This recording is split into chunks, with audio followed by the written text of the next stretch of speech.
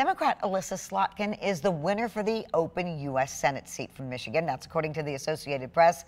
Her opponent, Republican Mike Rogers, conceded this afternoon.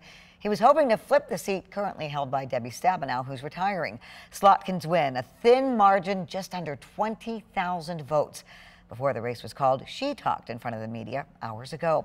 13 on your side's Micah Cho joins us with the message she had for voters. Juliet, while she didn't declare herself the winner of the race during that time, she said she believed by the time all of the votes were counted, she would be the next United States Senator from Michigan. Now, Slotkin will now join fellow Democrat Gary Peters in representing Michigan. She's a former CIA analyst and current member of the House of Representatives, serving Michigan's 7th District.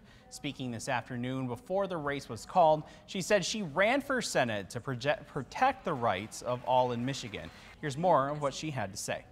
When it comes to the fundamental issues of our democracy, our rights, our systems of checks and balances, I will not give an inch. To that end, I pledge to follow in the footsteps of Michigan's great legislators, Debbie Stabenow, Carl Levin, Phil Hart, leaders who fought relentlessly for their values, worked with integrity to find common ground, and who always put Michigan first.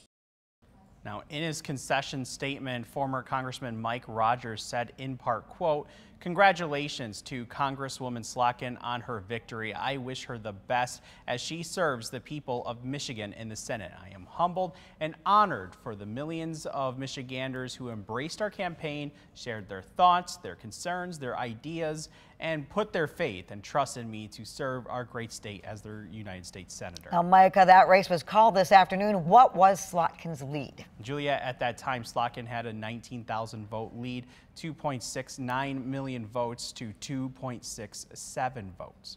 Thank you, Micah.